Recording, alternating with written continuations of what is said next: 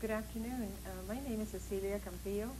I'm here on behalf of El Pueblo Clinic's TCE program. For those of you who don't understand what TCE is, I'll try to explain briefly. TCE stands for trichloroethylene, which is an industrial solvent. That solvent caused some harm in people's health some years ago when it seeped into the ground, through the ground and into the aquifer, and caused health problems to people on the south side. Today on our program, I'm very happy to have two gentlemen that are very experienced in the topic of TCE, and that who will be talking to us about their experience and also a little bit of history of how they became involved. Today we have Mr. Edward Quintana. He's co-founder of Tucsonans for a Clean Environment here in Tucson, and Mr. Henry Vega, a member of the Health Advisory Board for the TCE program at El Pueblo Clinic. We'll go to Edward first. Eduardo, it's a pleasure to have you here, and thank you for coming. I know we've been having a bit of a problem connecting, and I'm so glad you're here today. One of the questions we had for you was, please explain to us how you became involved with Tucsonans for a Clean Environment. Can you give us a little history on that, please? Thank you for inviting me, Cecilia, and let me just say that I have not been active with Tucsonans for a Clean Environment for quite a few years. I was a co-founder and I was active in the early years, but many people have taken up the mantle and have continued the battle since. So I just wanted to clarify that. How I became involved was through a personal contact at work. I worked at Raytheon in the early 80s when I first moved to Tucson. And one of my co-workers was Marie Sosa. Marie Sosa was just a wonderful, vibrant, friendly, you probably know her, yes, I do, lady. And I worked with her at the plant, and I remember I didn't see her for a while, and I asked about her, and people said, well, she's sick, and then she'd come back to work, and then she'd be gone again, and people would say, well, she's sick, and I kept thinking, this lady's always getting sick or something. And then I found out she'd had a mastectomy and then another mastectomy, and at that time we were working with a lot of chemical solvents right there where I worked. And sometimes I noticed that people would just open one of the back doors and just throw a bucket of it out into the desert. And it caused me a lot of concern because I knew those chemicals were hazardous.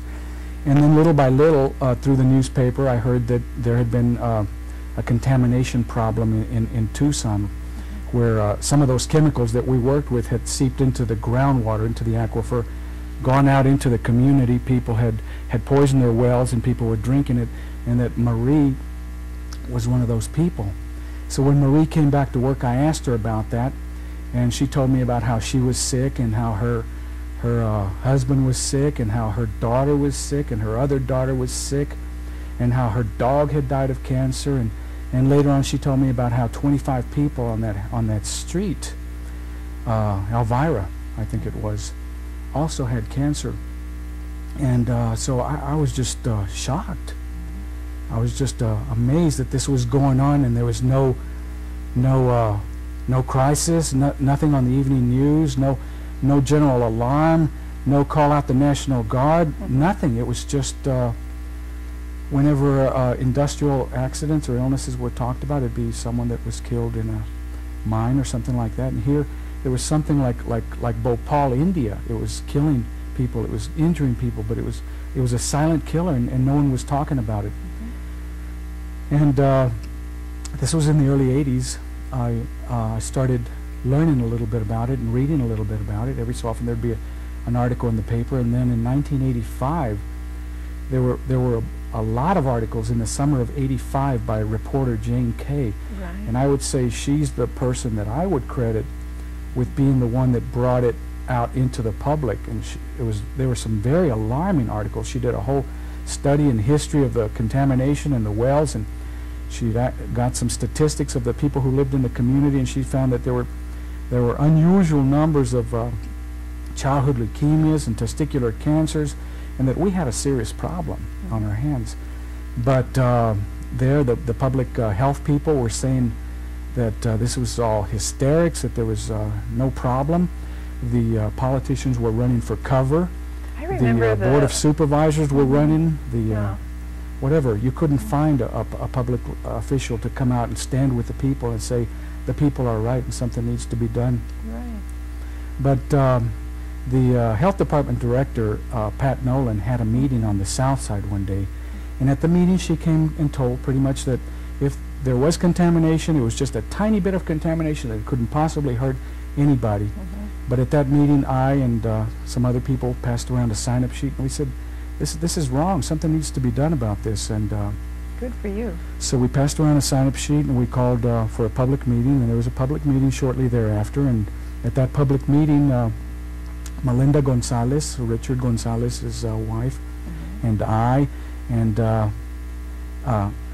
I can mention some names. The only problem I have is that I won't give credit to all the people who deserve credit. Right. So if those people are listening, please forgive me, because I've worked at Raytheon now for many years, and parts of my memory are gone. But I just wanted to mention Lucy Anderson, who's just another housewife, who was very active in the first committee. Saul Blackman, and Bruce Wheeler, and let's see, Lynn Prouty. There were a few other people, and right now Nick Skull, you mentioned? Nick Skull, who was a landscape person who was hired by Raytheon actually to cover over some of the toxic waste ponds that they had out there. And he told them, this is ridiculous. Well, it wasn't Raytheon, it was Hughes. I'm not going to cover these waste ponds. They wanted him to put a little cactus here and there. And he says, in the first place, the cactus is going to die. In the second place, the aquifer is 100 feet below us.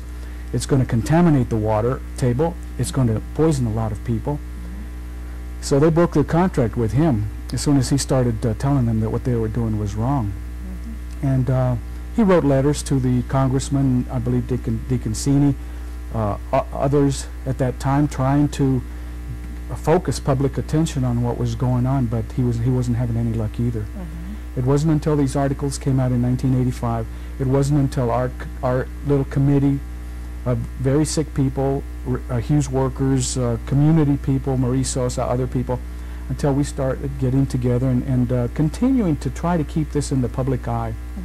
What did you do? How did you come together, and what were your plans at the beginning of the Tucsonans for a Clean Environment Committee? What was the purpose, and what was your goal to do at that time, Edward?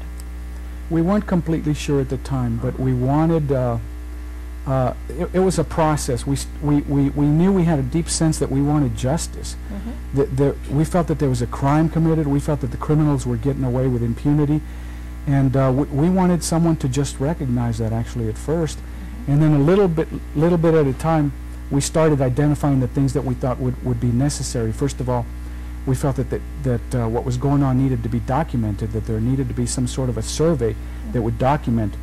And then we felt that it had to have an official stamp.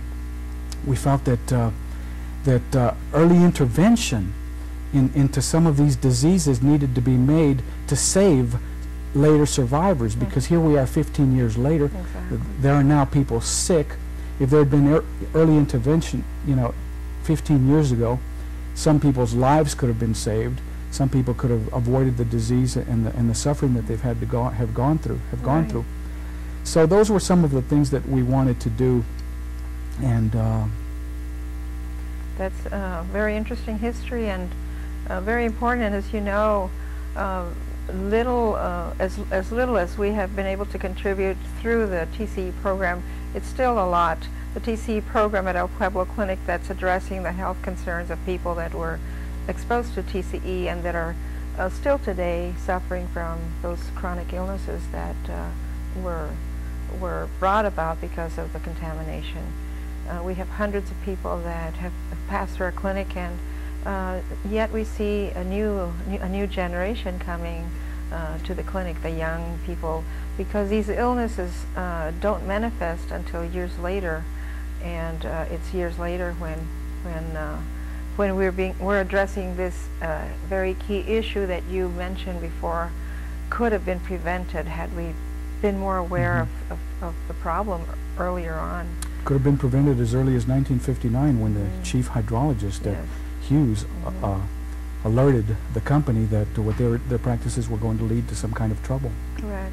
So Well, we're going to come back to you, Eduardo, because I have several other questions I'd like to ask of you so that you can talk a little bit more. And we are talking about TCE, trichloroethylene, the solvent that seeped into the aquifer and went into the wells on the south side of town. And those industrial parks that sit on the south side were creating a lot of these pollution problems for the people on the south side. And still today, some of the patients that come through the clinic at El Pueblo are bringing to us these illnesses that they claim are as a result of TCE. Right now we're going to turn to Mr. Henry Vega. Henry, I'm so happy that you're here. I know that we see each other quite often because we're involved in some of the issues that we're talking about here today. And you and I attend a lot of the meetings with the Health Advisory Board and the Board of Directors meetings at El Pueblo Clinic. Welcome, and thank you for being here, and tell us a little bit about yourself as a community member and how you're involved in TCE. Well, thank you, Cecilia. It's my pleasure to be here today. Thanks for the invitation. And I'm going to make a couple of expressions in Spanish, you know. My sole reason now, you know, that we're getting, speaking from the south, you know, we're getting older, is that, you know, we have to be aware, you know, of our surroundings, you know. So here, you know, here's an element that really affects our environment. And my biggest concern now is the young generations. And I will repeat it in Spanish, you know. El interés del lema y el tema que nos encontramos aquí es del ambiente. Y el interés mío es ahora más para las generaciones nuevas, los jóvenes que vienen adelante, mis nietos y otros niños que van a venir adelante, así como el resto de la comunidad también inclusive. Y toditos estos temas son muy importantes. El tema del ambiente es un tema muy grande y el lema que hemos tenido que pues hemos sido víctimas de él. We have been victims of this, you know, and I like to go back and give a little history on from what I've studied, you know, and being a long time native here from Tucson, and from the south and west side of Tucson, which is the area that's been affected more so, is that the problem started with the Army Air Corps. And you know, if I can say, you know, all these things that happen, if we can blame it at ignorance, well, it's fine, you know. But it's we're now in 1999, and people perhaps didn't do it, you know, so purposely. But the bottom line, for the name of our defense department in our great country, the Army Air Corps started doing the cleaning of airplanes in the late 20s, early 30s, continued on to 40s, and then the beginning of Second World War, when it became our big station here, Davis Mountain. So now it's the Air Force, you know, Army became Air Force. A continuation of also cleaning using the same solvent to clean airplane parts. And then at the beginning of Second World War in 41, there was there was 5 aircraft companies that were modifying planes at the old Tucson Airport Area Authority, the old big famous 3 hangars, and so there was a lot of TCE dumping done there. There was a lot of gentlemen. You know, this created a lot of jobs. We understand that. It created a lot of work, and for those people that weren't qualified to be in the draft at those times, you know, and go and serve the country, the ones that stayed here, including a lot of women, were hired by these companies that were there at the old hangars. And there was a lot of gentlemen that now have come out and spoke, you know, that they used to be sent on stake trucks out in the desert with 55-gallon drum cans, you know, to go out and dump TCE in the desert. And you know, the ignorance lied for, you know, they never thought, you know, that it really hurts me, you know, because Tucson, a lot of us don't know, is one of the world's only city that subsidizes our drinking water solely from our turbines and pumps, you know, below our stratosphere and the first higher aquifer. So it's been a long process. Hughes started in '52, also doing a tremendous job in dumping TCE, hundreds of gallons of TCE, and I now see the remediation program that is in place, and millions of dollars, you know, have come in for the remediation program. You know, first it came in was Burr Brown voluntarily, private company. Second, Hughes. Have they done all the cleanup then? No, but the projections are that in 20 years it would be clean. Now, you know, it's a very hard, I think, prognostic that's being done, because we can tell, you know, how the remaining of the TCE to the stratosphere is going to keep moving down as rains and other things do happen.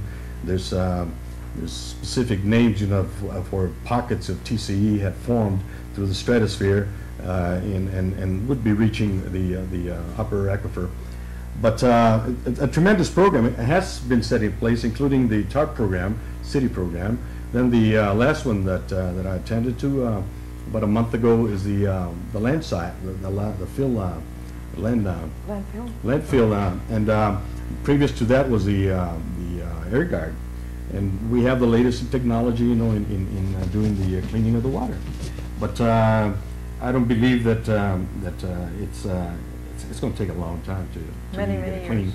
And my involvement when I first got involved in about 7 years ago, when I lost my sister, after hearing all these stories and seeing, you know, that there was children dying and elderly people dying, and now we have young 40 at the age of 40 years. You know, I have a lot of nephews and nieces that have come with lupus, diabetes, pigmentation problems, early strokes, minor heart attacks, and I've had some nieces that worked at Hughes that came with lupus, and it took a long time for the medical profession to diagnose and tell some of my nieces what the problem was. And some of these people are so devoted to their job, you know, that they've gotten well a little bit and they're going back to work.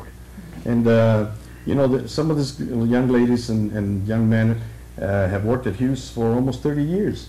So that means that, you know, it was, I understand now that the solvent is, before it wasn't as domesticated as it is now. But it certainly has done a lot of damage. And it would be nice, my concern would be nice if more people would get aware of what has happened to us in Tucson, because Tucson more in the west side and southwest side, to join us, join hands, so the government can help us, so we can address the medical aspects of a problem. As you know, and you are part of the group of people that support the program at El Pueblo Clinic, that is the TCE program that's addressing health concerns. And you're absolutely correct in wanting to send the word out to the public that as more awareness is needed, then we can get people to join forces and continue lobbying for money to supplant what is already there. Federal money has never been a part of the funding that we receive at El Pueblo, but certainly that would be in order if we had the support of the public to continue not only receiving state and county funding, but federal funding as well. Our government officials be more aware. We have to get them more aware. My, you know, thank God that the Board of Supervisors about 7 years ago, when I was also a member with the subcommittee, a lot of members were there, and we were advocating and bringing the subject up, the issue up, and thank God that the county gave us the first $250,000 to address and start a program there at the clinic to address the health issue. Later on, many of us continue to lobby and advocate for the state to give us some monies, and then the state came in, thank God, also again that they gave us another $250,000. And as you know, and a lot of the members know, that it's been a struggle, and it continues to be a struggle. And us older people, have to be conscious and be aware and think about it. That let's think about the new generations that are coming in. Let's also think, that the water that is being distributed through the water systems in our municipal water system, we're not the only ones that are getting the recycled water now. And now we have another problem, with the cap. That's for another. That's really. I don't want to get into that.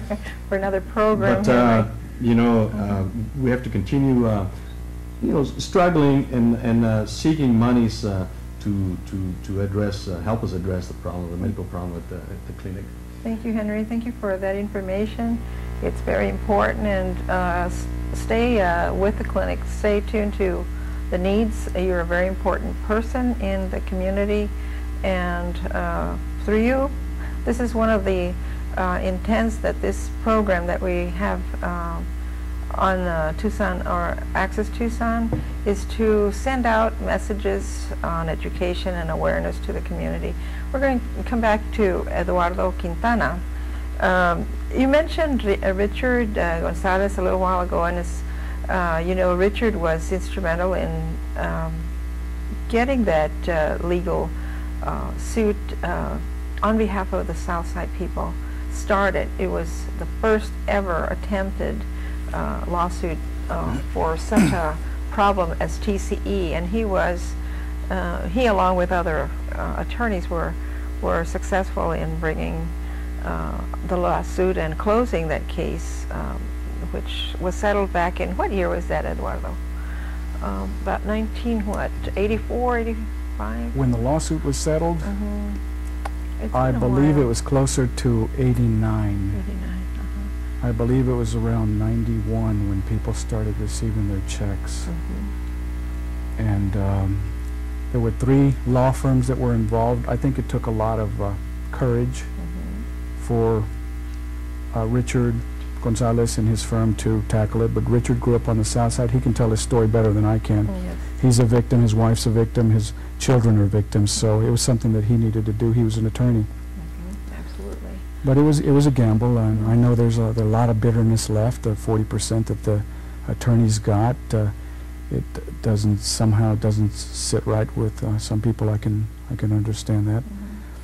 And that's when the program came into being, which hopefully has diffused the feelings in the community. Our intent at the clinic at El Pueblo, where I work, Eduardo, was to give people something that they could avail themselves of. It's all the money in the world is not going to take care of health needs. Right. So some of that money that was already that was distributed to people is already gone, but their health problems continue. Absolutely. So that's the reason that we at the clinic are very happy and glad and that we can help these folks that claim their health was impacted. Right. The settlement was for close to $84 million, I believe, and then there was an additional $35 million that was settled through the City of Tucson for a total of something like $120 million, which was a historical amount. But when you divide that with the 1,600 and however many members, it was a drop in the bucket in comparison to the medical costs, in comparison to the loss of property. Some people lost their homes, some people lost their marriages, some people lost their lives. And like you say, you can't put a monetary price on a person's life. Absolutely not. And then on top of that issue is the fact that there were more than 1,700 affected people, more like 40,000. Between 40 and 60,000 if you count the Raytheon Hughes workers. And so, we could, at the clinic, at El Pueblo Clinic, at 101 West Irvington, we have a TCE program for those people that are interested in calling us on. Our number is 573-0096, and we can give you more information on that. We can give you a hotline number as well, which is the 746-8828 number. We're available Monday through Friday from 9 to 5. And I really appreciate the time that you took, Eduardo, from your busy schedule to be here. And we will be inviting Richard, as well as some of the other folks that were mentioned earlier, Lucy Anderson and Saul Blackman. We've been trying to communicate with him so that they can bring their stories to us on their concerns that were in the past and that even today continue on the south side of town. Mr. Vega, I want to really thank you for being here today and giving us your insight and your feelings on TCE, and hopefully that you can come back to us once again, because you have some interesting stories that can't be said in half an hour here today. So again, we thank you for listening, for tuning us in, and we will be with you next week. Thanks again. Thank you.